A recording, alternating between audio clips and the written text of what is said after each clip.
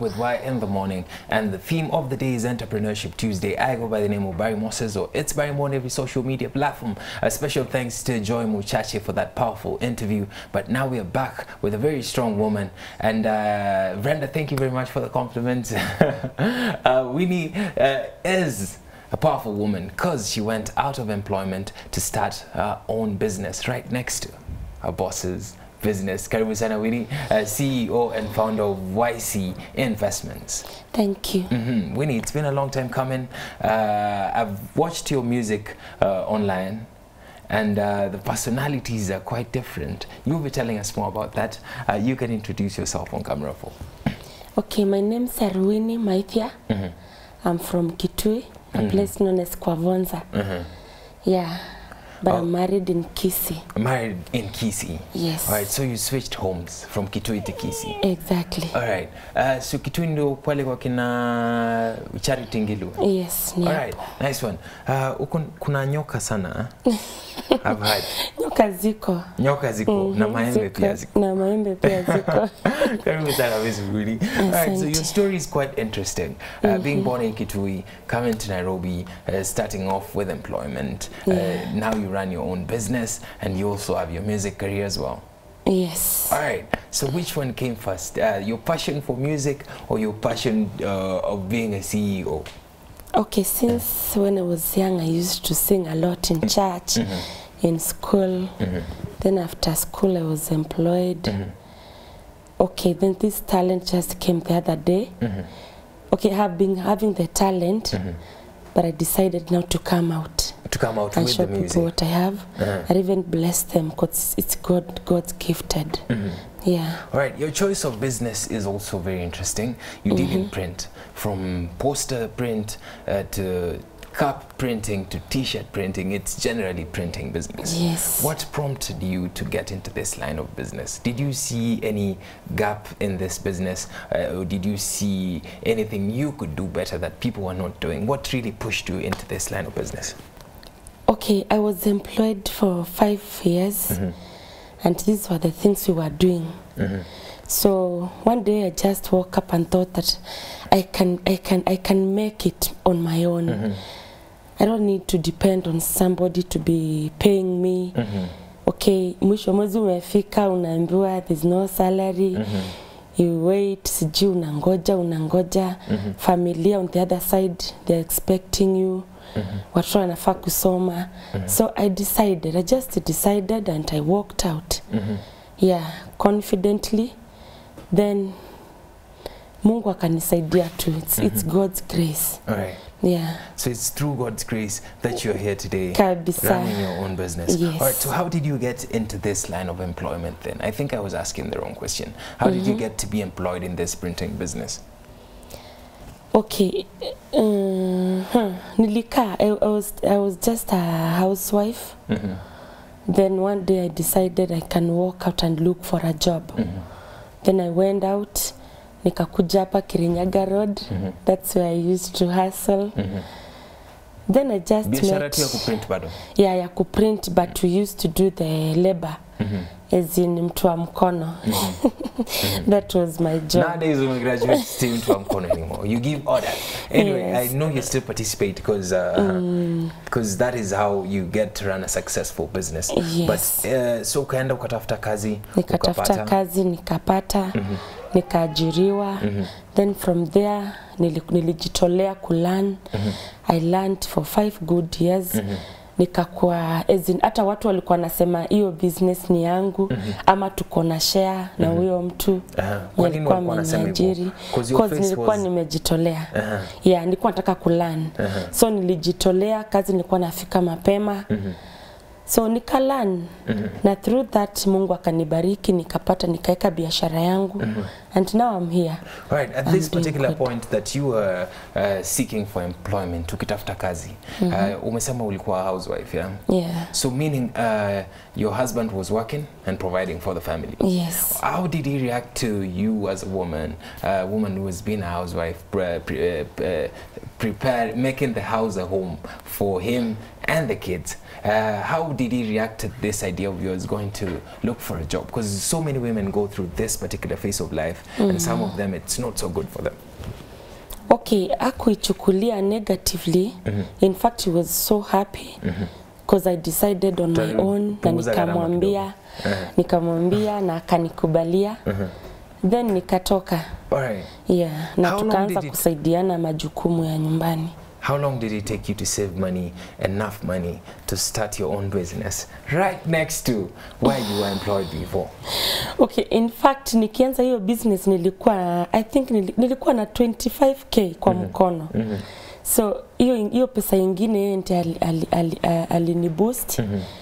Nikaanzisha biashara, nikatafuta ofisi, nikaleta some machines. In fact, amenisaidia tu sana. Shout out to all the supportive and understanding husbands out there. Muhimu sana. Maybe unaweza mtumia shout out, umsalimie, kamera yako ni number 4 kama atakuwa na kucheki. Okay, wacha nimtambue Cyrus Nyakora from Kisii. Thank you so much for this far. In fact, kama sio wewe sidhani kama hiyo business yangu ingeanza. Because when you fund almost everything. So I'm so thankful to you. God bless you so much. Yeah. All right. Amazing. So print ni kitu ime-evolve sana. Tulianza na technology ya kitambo. Sasa tuko katika digital print now. Yes. From basic ink print na zile print ya kutumia film na kila kitu to now the digital ways of printing. Yes. Which one would you consider is the best and achieves the best quality first? Zile njia za kitambo ama hii mpya? Hii mpya. Hii mpya ndio mambo yote. Okay, ina save time. Na pia inakupatia kazi quality. In fact, kitambo tulikuwa ukitengeneza artwork, let's say for example umeletewa bana utengeneze, ukitengeneza hiyo artwork unaipeleka kwa separations. Okay, hiyo si bana nayo hiyo inaenda tu kwa large format. I'm talking of vitu ka posters, flyers, vitu ka hizo. Unapeleka separations, that is the artwork. Unapatiwa films, ikitoka kwa films unapeleka ku expose kwa plates, then unapeleka kwa machine ndio ikupatie the main job, sasa the main thing yenye unataka, the hard copy. Yeah, lakini siku hizi tumeimprove, at least technology inaendelea kwa juu. Tuko na CTP, that is computer to plate. You just send your artwork from the computer, then inakupatia plate direct. So you're really appreciating technology Kabisa. in this line of work, yes. of printing. Right, printing has so many things around it involved. Because before you print anything, you need the graphic designer first. Yes. How does it work for you? Do you have your own graphic designers, or you outsource, or the client comes with the final product? Okay, I have a designer, anaitwa George. Shout out to George pia, amebaki kwa ofisi. George Garo. Yeah, thank you so much for the good work that you've been giving me. Yeah, I appreciate you. Wewe amekuwa akifanya artworks zangu, magazines, anything, yani artworks tu zote. Amekuwa akinipatia kazi poa na sijakuwa na shida na clients wangu. So you need to have a standby graphic designer for yourself if you're going to get into the line of print. Hata kazi zingine unatumiwa hata usiku na nikimforwardia tu ananga shida, anazichukulia vizuri. You have the product ready. Yes. All right. So apart from graphic designers, since hii biashara vizuri, what are some of the other pillars of this business? Nini zina support hii biashara apart from graphic design? Now obviously watu wanakupatia papers zako for suppliers wako wa paper. Kuna vitu gani which are very important in this line of business? Okay, in this line, I think these are just the most important things. Ukuwe na graphic designer, ukuwe na place yenye wanakusupply na papers, bei poa, na bei mzuri. In fact, zile jobs mimi upata mob ni za wedding cards. Wedding cards? Yes. Weddings are booming. Hiyo sasa ndio ile line kabisa kabisa nimekulia. Mungu tu amenionyesha. Na mbona wanasema wanaume wa Kenya wanaogopa harusi sana? Hapana, wasijaribu kusema hivyo. Wanaume wa Kenya hapo ndio nimekuwa nikikulia most of the times, because for example kampuni kama KWS wamekuwa kinipatia jobs, but sasa zinakuja like from time to time unapata kama ni end of year kuna notebooks, kuna magazines, vitu kama hizo. Kama ni shule hizo nazo zinanipatia magazines, hiyo ni once per year.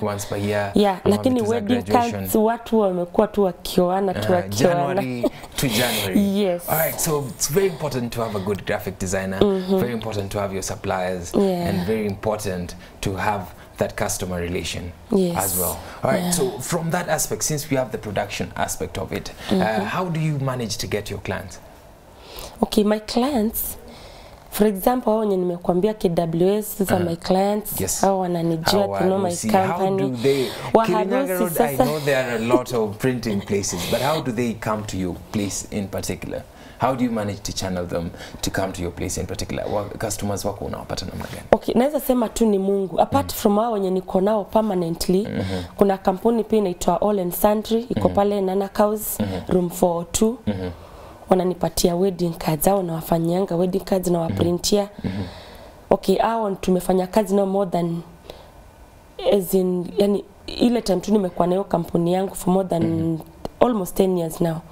Tumekuwa nao KWS pia, magazines, zile shule wananijua, wanajua kampuni yangu. Lakini sasa ile kitu ina ni surprise kabisa ni wedding cards. In fact, around your area mimi nakuanga Kirinyaga Road. Ukiuliza tu mtu yote nataka wedding card, anakutuma kwa Winnie. Yes. So mostly ni word of mouth. Yeah, referrals too. Referrals kama nimekufanyia kadi ya wedding imekufurahisha, nenda unapata na rafiki yako anakuuliza, ulifanya wapi, ni poa. Wanakutuma kwangu. Alright. Hivyo ndio nimekuwa nikiwapata. Unaweza attribute nini kwa hii way yako ya marketing? Mbona unapata referrals mingi sana? Unaweza sema ni kwa nini unapata referrals mingi sana? Okay, naweza sema tu ni Mungu. Imagine tu ni Mungu. Si kazi safi?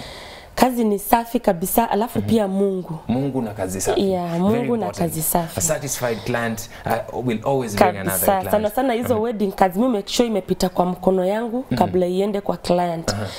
Niko na employees but huwa siwa involve sana, maybe kwa ile kazi minimum kabisa, but me make sure the final process inapita kwa mkono yangu. I make sure iko clean, as in sasa ndio inaenda kwa client. Like for example last month nimefanya hii ilikuwa second event ya Sportspesa, si last month, I think it was this month. Mimi ndio nilifanya hiyo stuff yote, the invitation cards, their folders, kila kitu mimi ndio nilifanya. Hii biashara yako ya printing iko under something bigger that we call branding, yeah?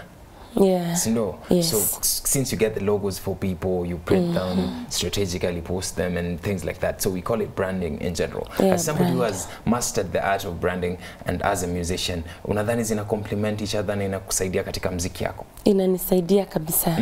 Kuna graphic designer wako, album art, hapo sawa.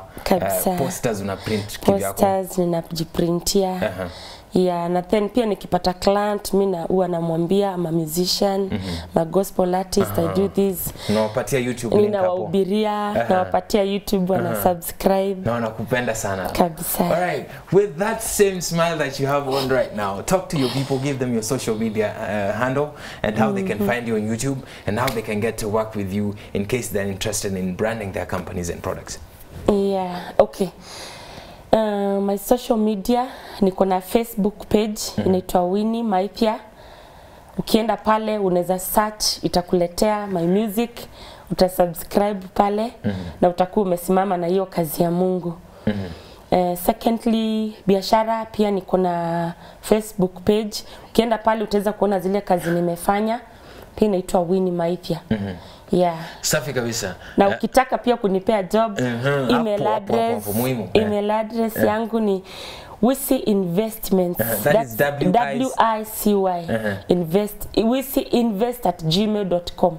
Wisiinvest@gmail.com. @gmail.com. The most important. From hapo wanaweza communicate na wewe in other aspects of your life. All right.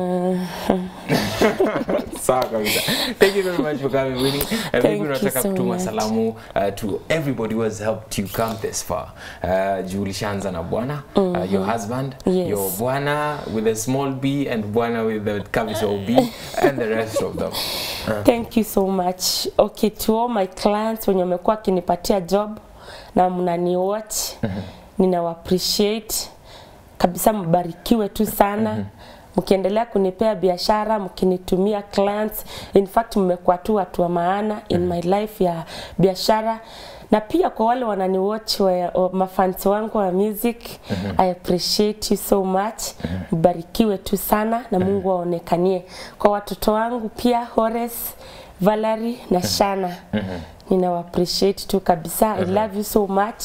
Pia niko na msichana wangu anani watch saa hii kwa hao, anaitwa Fei. God bless you so much. Umekuwa tu wa msaada kwangu. In fact, sija struggle sana kwa kazi ya hiyo side nyingine. You understand what I mean? Yeah.